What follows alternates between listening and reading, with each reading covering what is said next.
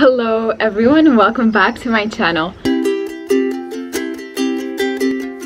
Before anything, I wanted to thank everyone for all the love and support that I got on my last video. But yeah, let's just jump right into it. My name is Irene and I've been a referee for 3 years now. Something to note is that I'm a table referee. I'm not one of the ones that are running in court. But I just wanted you to know that, to keep in mind during these questions that my answers might be different. So I asked you guys to ask me questions on Instagram about what it is being a referee. And one question that I got a lot is about being insulted or being yelled at and all of that. I'm a table referee, so I don't get yelled at as much as the people who are running in the court do. I usually do a lot of the work behind the scenes, and for people who don't know the actual rules of basketball, they won't really notice that much my mistakes. So it's usually the crowd shouting at the ref or the actual players, since they have the referee right beside them. But it's always about something that they see, not necessarily what they know about the rules of basketball. So I don't necessarily get insulted that often. I would if I commit some mistakes and then people yell, or if they think I've committed some mistakes, which I have gotten yelled at for that many times. Usually it's the coaches that yell at me the most because they think they know the basketball rules, but they forget to study the rules a lot of the times. But yeah, overall, I do get insulted. I stop the game and it's all taken care of. We've given technical fouls, we've had to talk to people, but I mean, it's all part of the game of basketball. So the next question I got is how long I've been a ref for. And I've been a ref for 3 years, as I explained before. Obviously, the more years you put into it, the more you go climbing up the ladder. It really depends on the skills you have. The third question that I got was, have I ever been hit? And no, I've never been hit, thankfully. Why should I be scared? I have had to call the cops and during a game actually before, but it wasn't because they hit me. It was in the crowd. They started fighting each other and the ref stopped the game and ordered the whole crowd to leave. They didn't want to leave, and so we had to call the cops. But no, thankfully I haven't been a witness of someone punching another person. I do know of a player that punched a ref though. Another question that I got was, what is the weirdest thing that you've heard between the players? I definitely have heard things I didn't want to hear. Especially from the people who are in the bench. But I really can't think of a specific example right now. One of the most shocking things I've heard though is a coach yelling to little kids, 4-year-olds actually, playing basketball. And the coach was yelling swear words at them, was calling them, oof, I don't even want to remember that scene. It was horrible. The next question I got is, have I ever been biased to make a certain decision during the game? For my position specifically, it's a bit harder to be biased. I mean, I can always just add an extra point for one team or another. But it's very noticeable. One, it would be stupid. Two, I don't see any point in doing that at all. And two, you can get caught so easily. Don't even try. However, I started refereeing in a small village, so there were very few teams, and I actually had to many times be a table ref for my own university. But as well, I've never been biased. I've never done anything of that sort. Question number 6 is, do I get paid well? So one thing to know is that being a table ref, I get paid less than the refs who are running down in the court. I get paid less for many different reasons. One, I'm not running down in the court. Two, I don't have that much of a responsibility on me. Actually, if I make a mistake, not only do I get penalized, but also the main ref, because it's his job to revise everything that we do. Now, do I get paid enough to make a living out of it?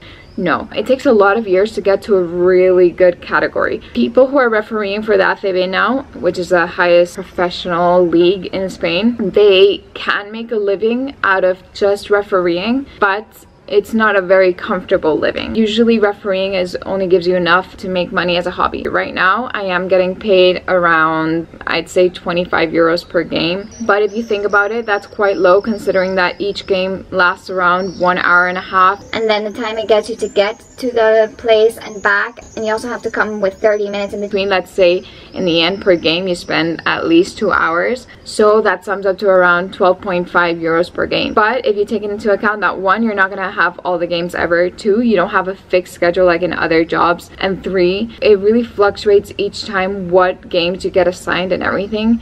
You don't end up making a lot of money off of it. But again, it really depends on your category, how many games you're doing per week. I don't do that many, so no, I don't get paid that much. But I have it as a hobby. I mean, I started earning around 4 euros per game. 4 euros per game. Actually, like, almost cost me more to get to the place than what I got from refereeing. You start from the bottom and you work your way up, and even when you're at the top being a table ref, it's not that great. Oh, and before anything, it also really depends on the place where you're refereeing. I used to ref in another city where I got paid 1/3 of what I'm getting paid here in Madrid. Question number 7 is if any players have flirted with me before. And I don't think any players have flirted with me actually. I have had players flirt with me before, I think, but it's mostly because I know them from something else, either because they're a ref, because they're a coach, or just because I knew them. Question number 8 is which decision is the funniest to make? Honestly, I don't think they're funny. Like, usually it's just very stressful when you have to take a really big decision. Because any decision you take, people can react really well to it or really badly to it. So in those moments, it's not really funny. It's you against all the pressure to make that right decision. Question number 9, which I kind of combined many together, is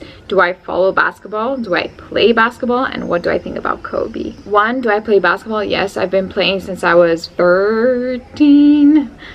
I'm not sure. It's never been professional basketball. It's always been either with my school or with a club. Right now I'm the captain of my basketball team, but we're not really training that much because of the whole situation and everything. So yes, I do play basketball. 2, do I follow basketball? No. I have no clue what's going on with basketball in the US. In Spain, I do have some clue, but because I'm a ref, not because I necessarily go out and search for the matches. However, if you tell me that there's a really good game going on and I have free time, which usually doesn't happen, then I go and watch it. And the last question is what do I think about Kobe? And as I told you before, I don't really follow American basketball, so I didn't know much about him. Of course, I knew who Kobe was, and it's so sad to see someone so important, especially in this sport, pass away like that. It's such a tragic accident, and I wouldn't wish it upon anyone. So it's really sad to see a legend go. Question number 10, which is not really a question, but it's pretty cool, is show us some signals. Some signals that might not be as normal. Because the typical ones you see in TV are timeout, technical foul, or just a foul. The ones you don't usually see in TV are the ones that I do. For example, if I want to ask for a change, you cross your arms right in front of you. Something that is very confusing in the beginning as well are the numbers. If you want to do 17, for example, you'd have to do a 1 backwards and then 7 forward, so that is 7. But if you want to do 13, for example, a fist is 10 and then you do 3. There's a lot of signals. Those are just some. And then I got some questions to test my refereeing abilities. And the first one is, are you allowed to rebound your own ball that you threw towards a basket and turned out to be an air ball? And the short answer is yes, but it depends. So if you're aiming towards a basket and you were clearly trying to aim towards there, then you could potentially pick up your own rebound. However, it depends on what the referee sees. If he sees that it was kind of like an auto pass and that you weren't really trying to make it into the basket at all, then he could call a violation. And then another question I got is what happens when you throw the basket into your own hoop? This again, it depends. There's a lot of it depends in basketball, okay? If you do it intentionally, so if you were clearly doing because you were pissed off, that's a violation and the throw doesn't count as any points. However, if it was unintentional, either because you accidentally hit it into the basket or because you didn't know that was your own hoop, then you'd give 2 points to the opposing team, and the player who made the basket is the captain who is currently on court. And yeah, that finalizes the questions I got about being a ref right now. And if you have any other questions, leave them down below and I might make other videos about this in the future. Bye bye!